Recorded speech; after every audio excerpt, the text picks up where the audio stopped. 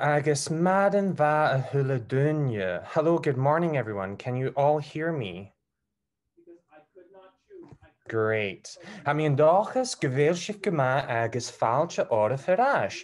Bliana ma va urgaiv. Hello, everyone, and a very warm welcome back to the Plurilingual Lab speaker sessions. And a happy new year to you as well. Is misha palmiach an chiblo, she gela hanam, shenyach ransaki hanam, agus is ma konyuchug. So I introduced myself in my endangered language, Gaelic or Scottish Gaelic. My name is Paul Megan Chiblo. I'm a Scottish Gael, born and raised in Glasgow, Scotland, and I'm a PhD candidate in educational studies, focusing on Indigenous language revitalization at McGill University. And I'm your host today for the Plurilingual Lab speaker sessions in 2022. So it's an honor to be hosting you all and to be speaking to you all today. Now, before I introduce our wonderful panel speaker today, I would like to begin with a land acknowledgement. I am speaking to you today from Toronto, Canada, and I would like to acknowledge this land, the plants, waters, animals, and spirits, and all of our collective responsibilities to them. For thousands of years, Toronto has been the traditional land and territory of many nations, including the Mississaugas of the Credit, the Anishinaabe, the Chippewa, the Haudenosaunee, and the Wendat peoples, and today is now home to many diverse First Nations, Inuit, and Métis peoples. I'm very grateful to have the opportunity to be speaking with you all today and to work and to live on this land.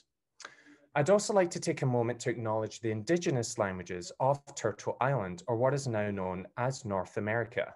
Indigenous languages are inseparable from the land and are still spoken to this day in Canada and worldwide. It is important to acknowledge our collective responsibilities in ensuring Indigenous languages and knowledges are equally validated and respected alongside the languages we use in language education and beyond. And on that note, I invite you all to reflect today on how you do this in your language and everyday educational practice. Miigwech, agus, tapaleif. Now, without further ado, it is my great honor to introduce you to our wonderful speaker today, Dr. Zhu Hua, Chair of Language Learning and Intercultural Communication in UCL Institute of Education, University College London. She is an elected fellow of the Academy of Social Sciences and chair of the BAAL, the British Association for Applied Linguistics. And the name of the talk today is Culture Talks: Who Makes Culture Relevant and Why? Now, just some procedural Zoom etiquette, please.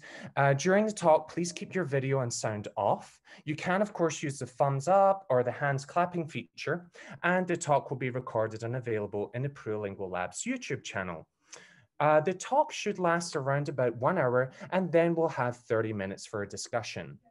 You can post your questions in the chat box, and you can unmute your microphone to ask a question at the end of the talk. I would ask you all, please, if you do have any questions that come to mind, to put them in the chat, and we'll address those in the Q&A session at the end. And finally, this discussion will be moderated by Ben Kalman and will not be recorded. And that is everything that I have to say at the moment. So I would love to turn it over now to Dr. Zhu Hua. It is a great honor to have you here today speaking with us. So thank you very much. And I'll turn the floor over to you. And to everyone, please enjoy. Well, thank you very much. Hello, good afternoon, good evening, and good morning for some of you. Delighted to be here. And thank you very much for the host and the Plurilingual Lab for organizing this. I heard, I've seen Twitter messages, and people are very, very delighted to have the opportunity to connect with people all over the world through this series. So I'm going to share the screen. Brilliant. Okay, can you see the slide? Okay, great. Okay, and this is actually my first talk in my new affiliation, Institute of Education, University College London. Before that, I worked in Birmingham, and before Birmingham, I worked in Birkbeck, Newcastle for many years. So the talk today is about cultural talks, challenges, opportunities in people in applied linguistics and multilingualism research. And the key message I want to put across is that understanding culture, what culture does and how it does, should be one of the priorities for applied linguistics and multilingual researchers like us, if we are to respond to the rise of tribalism and nationalism in everyday life. So I will first discuss what I mean by cultural talks, how they circulate in everyday life, and how they are approached in academic inquiries and challenges in studying cultural differences. I then discuss what research on interculturality tell us about cultural talk in interactions, the good, the bad, and the ugly, if I may categorize it in simplified terms. So these arrange happy, resourceful interculturalities where people use cultural talks to create a sense of a common ground and to facilitate engagement and learning in classroom, which I'll show in one of the slides, to other discourses such as nationality and ethnicity talk, and act of distinction, which is the latest, sort of represent my latest thinking on interculturality. And by active distinction, I'm talking about where the hard boundaries are imposed and contested. And I will conclude with some thoughts on where we go from here. So that's the plot. So you may have watched this movie before, Minari. And Minari, the star, Yang Yu-jung, has actually surprised almost everybody in her BAFTA speech last year in the 2021 BAFTA Film Awards. And when she picked up the award online, joined the award ceremony online, she said, every award is meaningful, but this one, especially being recognized by British people, known as very snobbish people, and they approve of me as a good actor. So I'm very, very privileged and happy, and thank you so much. So I refer to this kind of talk, British people known as very snobbish people, as a cultural talk. So this is the kind of talk where people talk about supposedly cultural characteristics, practices, differences as central. It's kind of a meta talk about culture. So I use this term as it could also imply the importance of a culture in the same way as Edward Hall, the widely recognized founding father of intercultural communication research, argued that time talks and space speaks. The S in cultural talks is both a third person singular verb marker and a plural noun marker for different kinds of a meta talk about culture, or indeed cultures. So why cultural talks? Cultural talks is about essential knowledge about the others and ourselves. It shows one's beliefs and stance towards cultural differences, and sometimes known as folk theories of culture. And these the beliefs and stance we all have about us, about others, and we talk about these things all the time. It also does identity work and achieves interactional purposes as the Minari star did. It frequently occurs in language classroom and everyday life, but is yet to receive much attention from researchers and practitioners as it deserves.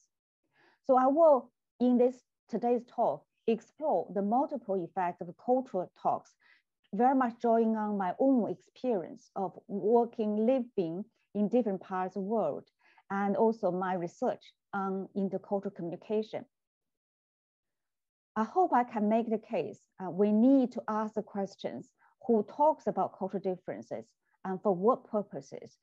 That's the key in going forward with intercultural communication research in the future. So there are plenty of public discourse talking about the cultural differences. On the slide, you have seen some of the visualizations from a designer who actually lives in Germany for many years. And she used these pictograms to talk about differences between East and the West.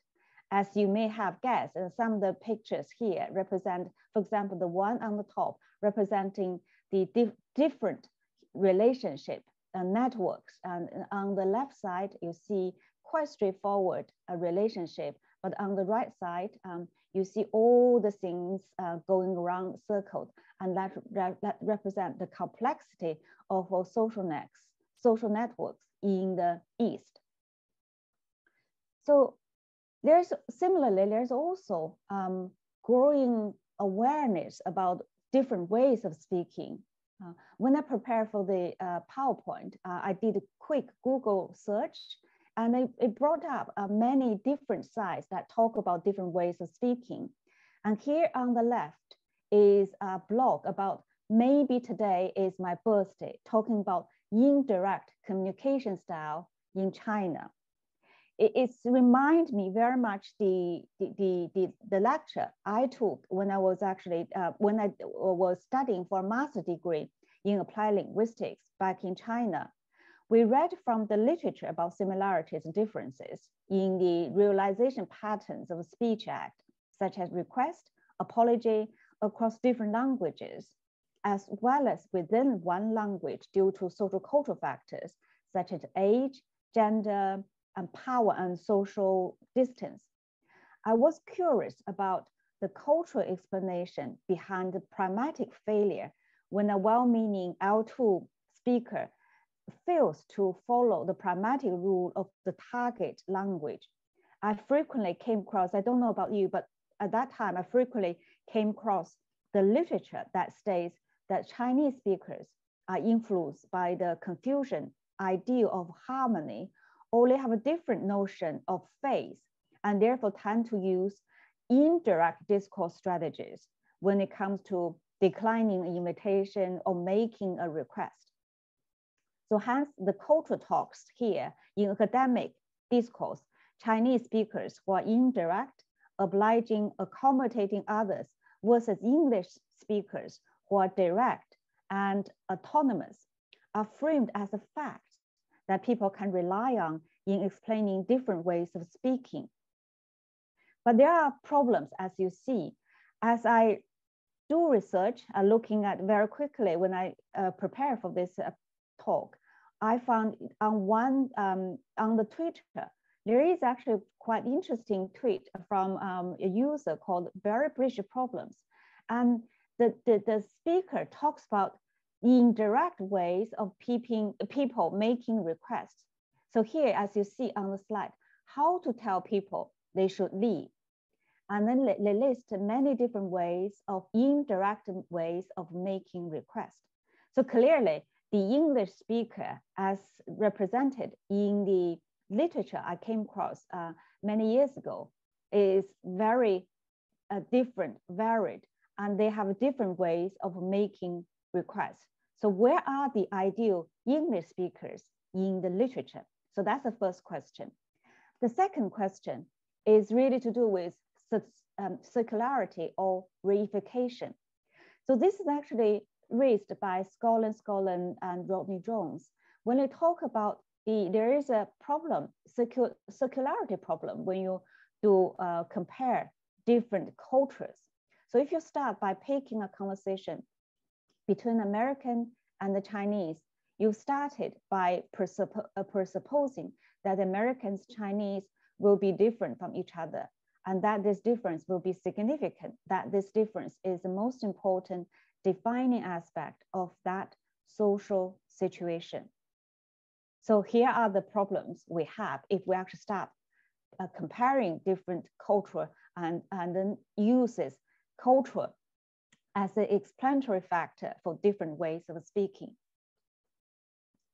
So I have been, while I was finding this kind of cultural talks as circulating in public discourse and also reinforced by academic discourse, increasingly problematic with its a priori approach, i.e. assuming culture as a causal factor. I had the opportunity to research on multilingual practices in Chinese migration family in the UK on the theme of dueling languages and dueling values. So in the conversation I recorded, there were frequent talks about cultural ways of speaking within Chinese migrant families, which has often been researched as a homogeneous group and presented as a harmonious family with tiger moms and obedient children. The example on the slide shows cultural talks in action around the dinner table when people talking about somebody, they are going to, a visitor that come in, and then the conversation turned into about address terms. And specifically, the conversation is not just about who's coming, who's not coming, but about two generations debate about addressing a family value as Liu Gai, old Liu or Uncle Liu, as I highlighted in circles on the slide. And in the end, dad has to declare that in Chinese, everybody is your uncle. We'll come back to this example later on, but here, these culture talks within family made me realize not only the importance of culture in multilingual practices, but also that being intercultural in the supposedly one homogeneous family, in the Chinese family, usually labeled as the one Chinese family, is actually, there's lots of interculturality going on in this conversation. And in fact, it is constructed through interaction.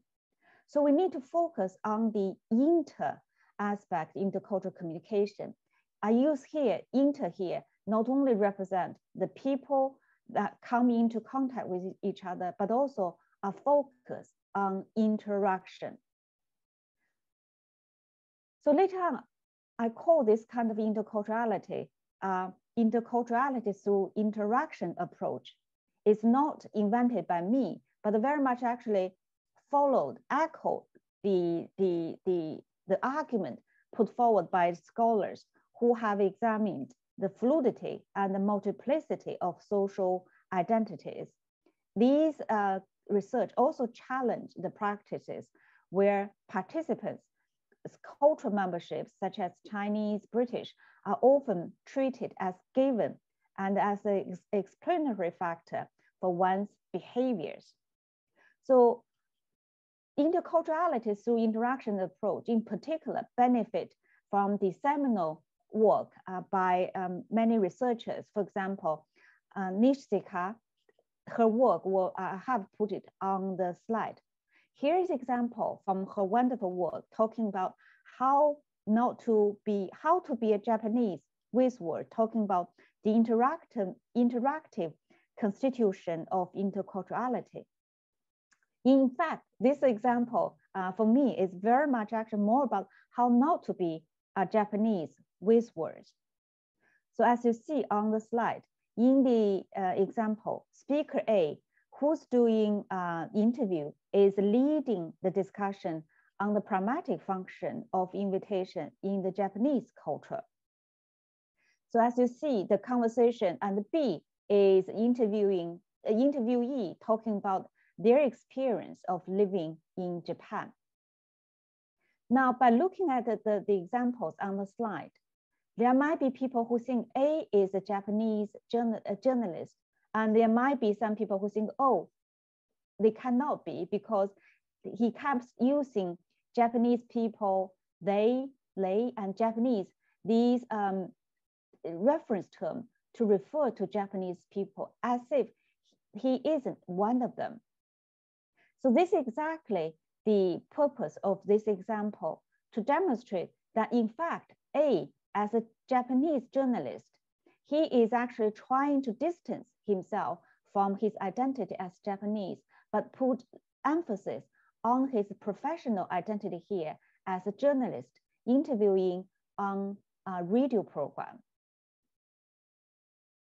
So I hope this is a nice example to illustrate how interculturality can, people use interculturality can negotiate their identities. Here is a good example how a professional identity takes over one's cultural or ethnic identity in a job, in an interview. So in going about being intercultural, as we usually think about when we're talking about in Chinese versus American versus Canadian, as a starting point, as you will see in some of the research, as opposed to the interculturality, where cultural identities is very much regarded as accomplishment interaction. There is a shift in paradigm. So out goes the structuralist views, which sees cultural values as explanatory, and in comes constructivist approach or paradigm, which emphasizes the emergent, discursive, and dynamic nature of identities, in particular, the role of language and discourse in making some aspect of identities relevant, and at the same time making some other aspect identities less relevant to the conversation.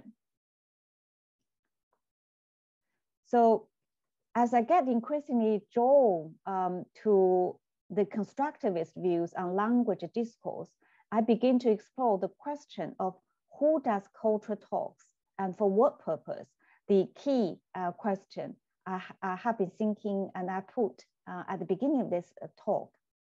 So in another piece of work, we did an ethnographic research looking at a social legal advice center offering support to East Europeans in UK.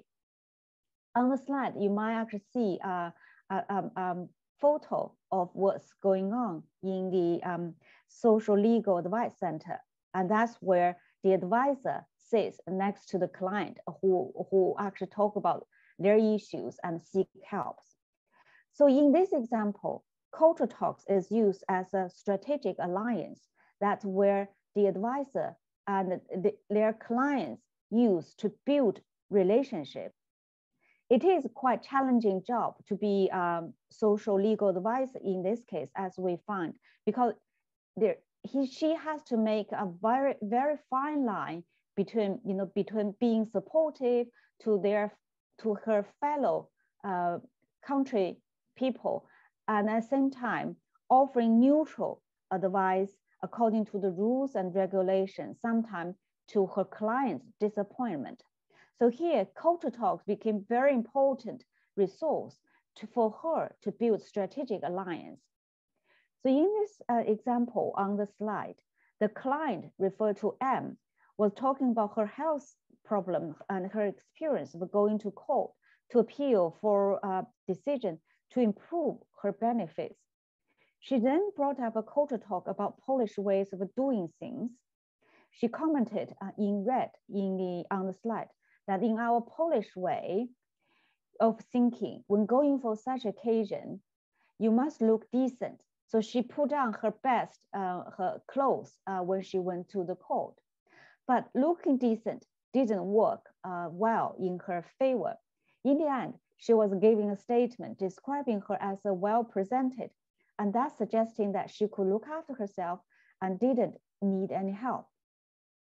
So she learned that one needs to look like a Trump in order to get help, as you see highlighted on the slide. So through the use of the first person inclusive plural form on the slide, she was trying to clearly granting the same identity between her and the advisor and trying to establish common ground with her. The advisor here went along and acknowledged that she heard about these so-called norms and did not actually engage in a conversation further. So this kind of culture talk clearly has been used quite effectively here in this social legal advice center as a resource of building alliance.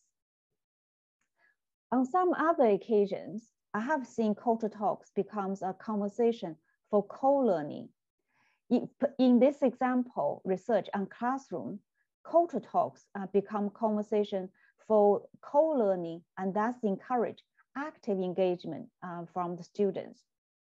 Together with my PhD students, Kieran Nolder, we investigate students' engagement in an Akawa classroom. Akawa means English conversation in Japan, where small groups of Japanese learners English are encouraged to converse with a language teacher.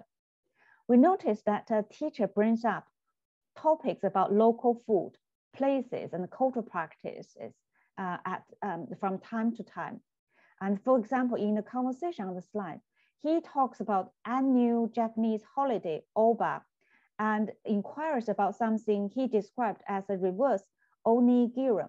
Onigiri is kind of a rice cake wrapped in red bean paste. And he was talking about reversed onigiri, meaning the red paste outside and the rice inside. And we thought this is actually quite interesting metaphor to talk about what he was doing here. In fact, when talking about these kind of food talks, local practices, he was actually trying to reverse roles, reversing his roles as authority figure, somebody who actually direct teaching to a co-learner with his students in the classroom and draw on their funds of cultural knowledge and multilingual resources to keep the conversation going. And the idea is getting students engaged in conversation to motivate their participation in the classes where they can learn and to speak.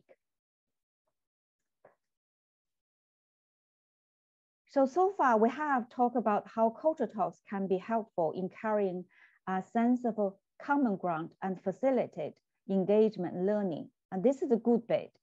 There are also the bad and ugly bits. Culture talks often contain overgeneralization, stereotypes, and even racism. We have seen how racist comments in the form of culture talks and how they are circulating in social media and the public discourse recently, particularly during the pandemic. For example, the shop sign in a coffee shop in London appearing to refer to COVID-19 and put on long coat on the shop sign, which says, "This is the longest that something made in China has ever lasted." In the recent Tokyo Olympic Games, the broadcasting company, NBC, was criticized for using images to represent each country during the opening ceremony. I don't know whether you have picked up this news.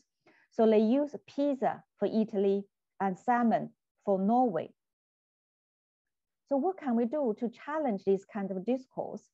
In the next few slides, I will continue the theme of who does culture talks and for what purpose, with a focus on other discourse such as nationality and ethnicity talk. So linked to culture talks, nationality and ethnicity talk include questions or comments which frequently occur in the small talks are used to establish, ascribe, challenge, deny, or resist one's ethnicity and nationality, a kind of a culture talk probing how different you are. So these questions and topics range from direct ones, where are you really from? Or to more subtle ones, for example, your English is so good. And like many people who have lived and worked in different places, I often found this kind of question difficult to answer, and particularly in everyday interactions. So why does NET and nationality and ethnicity talk matters? They matter because it constitutes discursive practice for othering. And othering occurs when an individual or group of people is denied a clearly defined status, and when an individual or a group of people is designated as anomalous, peculiar, or deviant, or is objectified, stereotyped, naturalized, or essentialized. And as a key concept of a post-colonial theory, othering is defined through the lens of power dynamics as a process in which, through discursive practices, different subjects are formed, and subjects in powerful social positions, as well as those subjected to those powerful conditions. So in NET, we see not only the folk series of race, but also an act of a power play, whereby people subjectively position and calibrate us versus others by questioning the other's entitlement, authenticity, and legitimacy. So how does NET work in interactions? You may have come across these kind of examples before. But what can the speaker do to challenge this kind of othering and to turn the table? And how can researchers like us contribute to the understanding of othering as a social process? In the next slide, here is a video clip that shows NET in action. So this is a conversation between a man who's trying to strike up a conversation with an Asian-looking young woman who's doing exercises. The video is about 1 minute and 40 seconds. And when you watch, maybe you could look out for the examples of nationality and ethnicity talk, and also watch how the woman respond to these kind of nationality and ethnicity talk, and enjoy.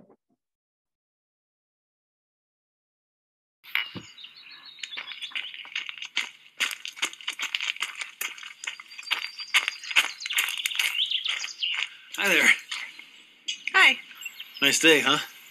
Yeah, finally, right? Where are you from? Your English is perfect. San Diego. We speak English there. Oh, no.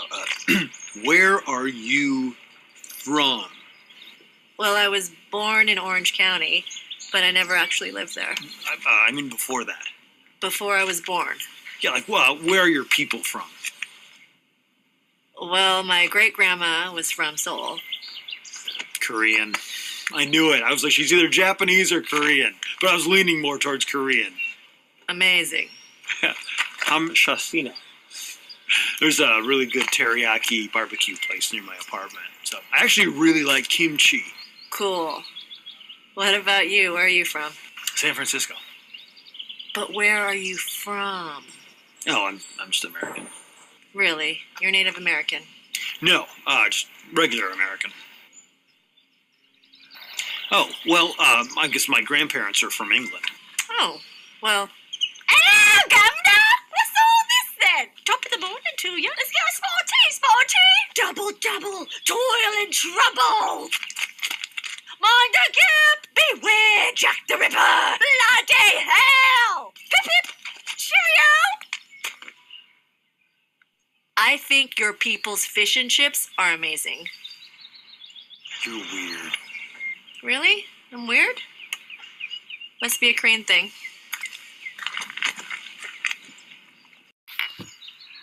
I'm going to stop here. I hope you enjoyed the video. So how is NET in action? I will try to explain in 3 slides. I got sum up from Angelica, thank you. Video, the man who was actually surprised by the woman's English began to look for the answer he was hoping for by asking questions one by one. I hope you catch some of the questions he asked. Some of them are actually quite rude. So he said, where are you from? I have highlighted those bits in blue, and your English is perfect. So these are some examples of NETs, presumably driven by his folk series towards Asian-looking people in this conversation. So his comments, your English is perfect in turn 5, despite being a compliment, position the Asian-looking woman as a non-native English speaker, a foreigner, someone who doesn't belong to English-speaking country like the US. The NETs are also accompanied by his further casting in turn 7 through his speech adjustment and rendition of patronizing so-called foreigner talk, where he went out of his way to slow down and emphasize every syllable in his question. You may remember the way he talked about where are you from, slow down every single syllable. So in turn 13, he was thinking aloud and talked about his categorization which seem to rely upon the woman's physical experience. In the last turn on the slide, the guy was trying to display his cultural knowledge about Korea. He studied actions with a bow, which is more stereotypical of Thai rather than Korean style, and accompanied by a tokenistic but completely out of the context use of Korean phrases. So these are some examples of NET in actions. Needless to say, these cultural assumptions and references are at best an ensemble of essentialized knowledge about others.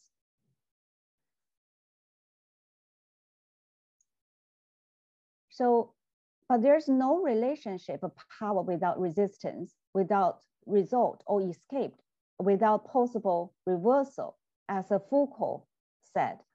So how does the women respond to and challenge this ascription? As we see, the women made several attempts to resist the men's positioning and dismissing the categorization. So in this slide, same conversation, but I highlighted where how the women respond to men's NET. So in turn 6, you see, she used the first person plural pronoun form, we, in this term to depersonalize matter. And this is actually in contrast with the emphasis on your people, a plural address term used by the men in turn 11. In turn 8, she ignored the men's ascription of non-native English speaker foreigner who needs to be spoken to slowly, provided account of her connection with Orange County in attempt to routinize the conversation. She employed the discourse marker well in turn 8 and also in turn 12 to indicate her reluctance to be drawn into this kind of discussion. So, but perhaps the best bit for me of this conversation lies in the second half, where the woman turns the table subversively, strategically, and ironically. So in turns 16 to 18 on the slide, she mirrors the men's discourse strategies in ascribing the memberships. She slows down every syllable, the word from. If people don't usually slow down on these prepositions in the conversation, but she did anyway. She slowed down this word when asking, where are you from, slowly. She also plays on the meaning of Native American, which forces men to admit that he's just a regular American. And in turn 25 and 26 towards the end, she mocks the British way of speaking, essentializing Englishness, and deliberately categorize the men as your people. And in turn 27, the last sentence, she self-essentialized herself as a Korean. She was talking about must be Korean thing. So this conversation exchange shows several ways of turning the table in challenging othering and resisting cultural memberships assigned by others. As you see, they are dismissing the categorization, ethnifying the ethnophile, meaning assigning cultural membership to those who assign membership in the first place, mocking and self-essentializing. I will elaborate on the self-essentializing a bit in the next slide. So strategic essentialism in Spivak's term refer to the cultural people's attempt to temporarily essentialize themselves in order to achieve certain goals. So this is the strategy used by Uncle Roger. I don't know whether you have come across him and his show before. So this is a guy, his real name is Nigel Ng, a Malaysian stand-up comedian of Chinese descent based in the UK. And he has become well known for his YouTube video critique of a BBC food video on cooking fried rice. To essentialize himself as a middle-aged Asian uncle. You may recall the example earlier, we talked about the everyone in China is your uncle. So in this particular case, Uncle Roger speaks English with a pronounced Cantonese accent and prides himself on many East Asian stereotypes. And some of the phrases he used in making critiques of BBC videos on frying rice, I have put there. As you see, these are very much self-essentializing discursive descriptions about particular ways of doing things.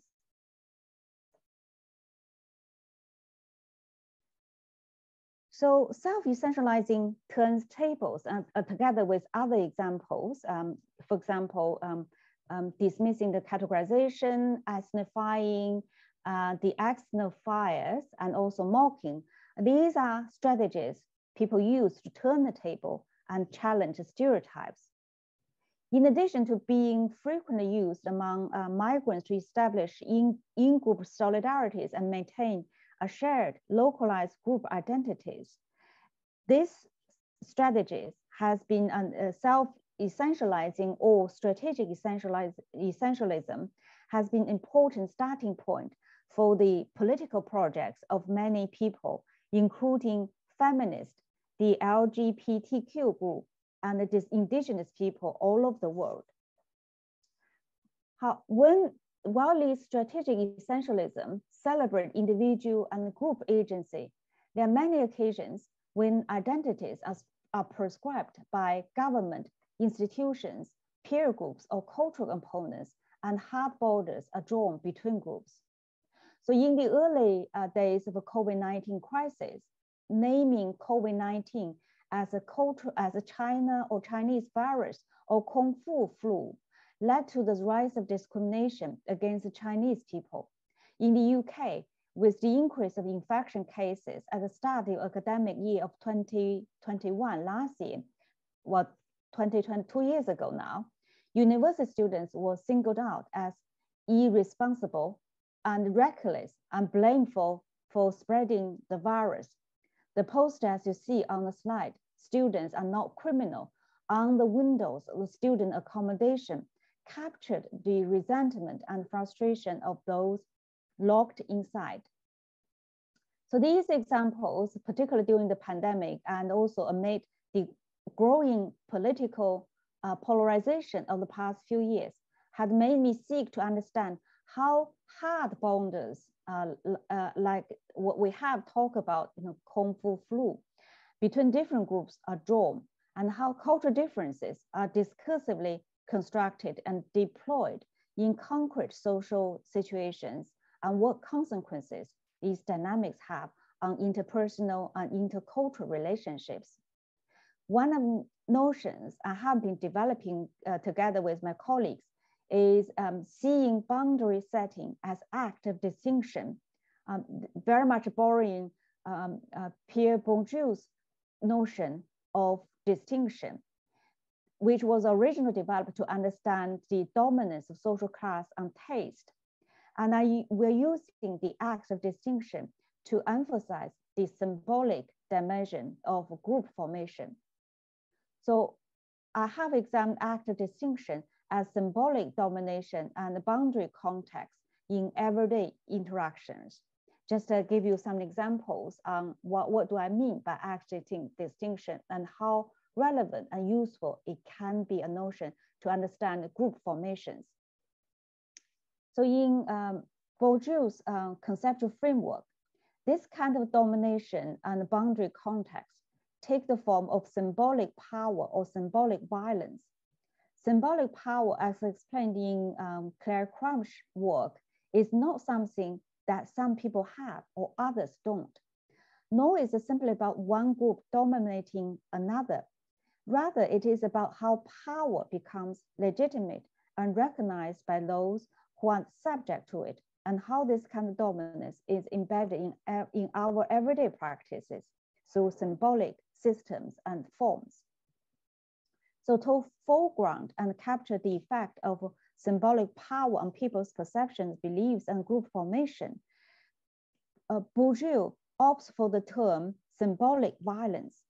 For him, symbolic violence is a gentle violence, imperceptible and invisible even to its victims, exerted for the most part through the purely symbolic channels of communication and cognition. So one form of symbolic violence, according to Schwartz, is it could be everyday classification, labels, meanings, and categorization that subtly implement a social as well as symbolic logic of inclusion and exclusion. And this is actually where it's particularly relevant to look at these cultural labels, how these cultural labels are used as a symbolic violence in everyday interactions. So in the recently completed project, together with my colleagues Rodney Jones and Silver Yalvarsky, we have examined Chinese international students' experience of being quarantined between cultures and how we have seen health behavior such as wearing face masks have become a struggle of symbolic power that creates symbolic violence. In the early days of lockdown in the UK, experts were mobilized to promote the message that face masks were not necessary. One of the arguments being that it would give people false confidence and thereby make people more vulnerable to infection. However, face mask wearing is a very common practice in East Asia, where face masks are generally believed to prevent virus transmission. Rightly at the outbreak of COVID-19, many Chinese international students in the UK started wearing them. Yet this health practice associated with acting responsibly was subjected to symbolic violence exercised by individuals, institutions, and the authorities in the forms of acts of distinction that subtly implement a social as well as a symbolic logic of inclusion and exclusion. And on some occasions, distinction and dominance are grounded in supposed adherence to scientific evidence and communication needs. So in this incident, which I put on the slide, reported by our interviewees, a university professor asked a Chinese student to take her mask off in class, explaining to her that there's no research so far that shows wearing a mask works. So please take it off. I need to see everyone's face clearly. So the professor presented his health belief and pedagogical need as normal. Who would argue against him if science is on his side? The student in this case was put on the spot in order to be considered a legitimate and rational student who believes in science in the classroom and follows the professor's instruction. She had to take an action contrary to her own health beliefs. And this is an example of how symbolic violence is exercised in interactions through manipulations of symbolic meaning of science and pedagogical need. Symbolic violence can also take place at institutional level. At the same university, the vice chancellor was compelled to announce that mask wearing by some students should be tolerated because it was part of their culture. Here, culture, particular practice was framed as a culture, and this kind of health behavior, rather than as a science, is in fact another way of delegitimizing and denaturalizing it. The implied symbolic logic of inclusion and exclusion in this case is that it's subtle but definitive. The culture which should be tolerated must be inferior or backward. So that's one example of how culture talk can bring symbolic violence that actually bring subtly and bring a symbolic logic of inclusion and exclusion as well. So among more positive notes, one strategy for dealing with stigmatization of face masks was to reappropriate the symbol as an emblem of more universal human identities. So on the slide is an example by University Chinese Students Association. They produced this anti-discrimination poster emphasizing I'm not a virus, I am human, emphasizing the status. This is actually emphasizing the common rather than orienting to a particular culture, representing it as a cultural practices. So what we have seen so far is an example of symbolic violence exercised by the authority that controls and disciplines knowledge, as well as people's bodies and thought, and some examples of resisting these symbolic violence. So quick summary, in this talk, I have actually reflected using this opportunity to reflect on my own encounters with cultural talks in academic discourse and in my experience of living and working in different places.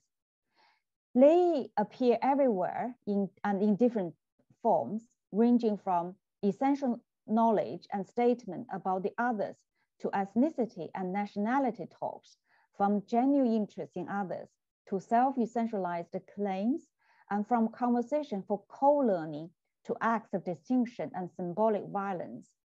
My research interest in cultural talks have evolved in this last 2 decades from my own research in the emic approach to cultural ways of speaking, to an inter approach to identity construction through interaction, and then to an interest in understanding symbolic dynamics of unequal intercultural interactions, such as banal racism, othering, and acts of distinction. So applied linguistics and multilingual researchers have contributed a lot to understanding cultural talks and group relationships through identifying patterns of culturally speaking in early days, different ways of speaking, and approaching interculturality as interactional accomplishment.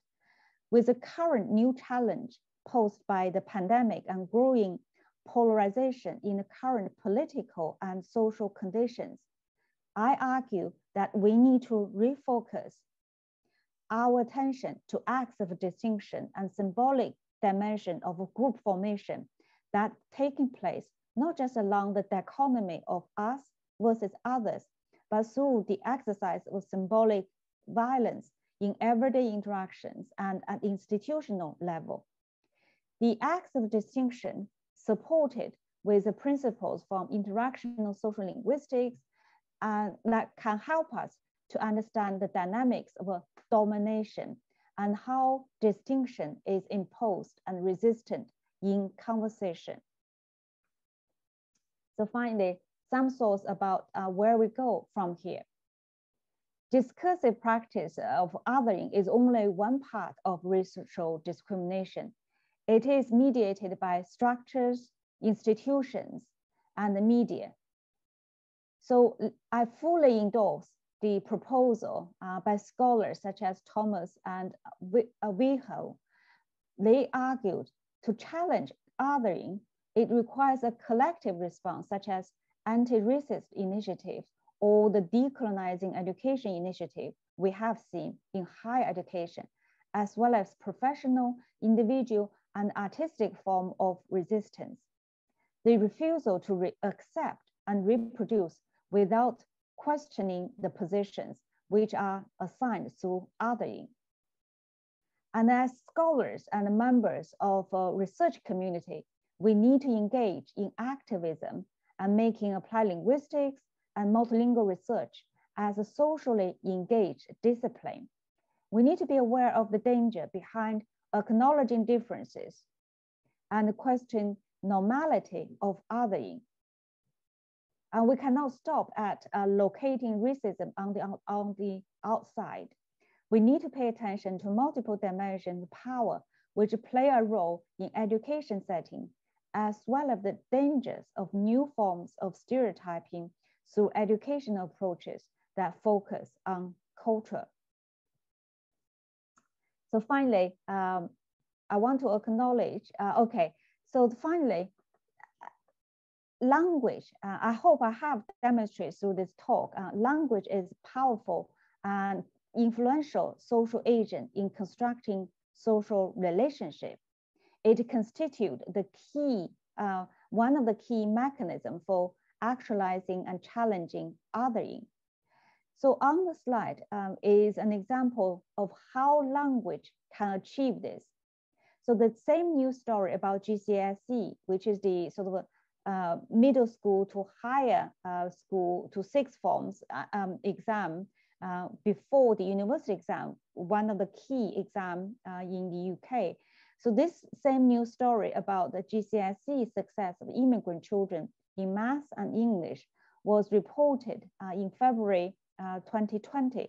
But there were two versions. One pits the immigrant children against native speakers, the other against the classroom. You may think about one, perhaps it's slightly better, but the question here is why immigrant children become a separate category, a deficient group that needs to be compared with others. A more useful response is to regard differences not a basis for drawing boundaries, but as a site of authentic exchange or encounter. So I want to finish acknowledging my long-term collaborator, Claire Crumsh and Li Wei, and the project team that has inspired me. I have put 3 project team logos on the slide. Thank you. Thank you very much for listening.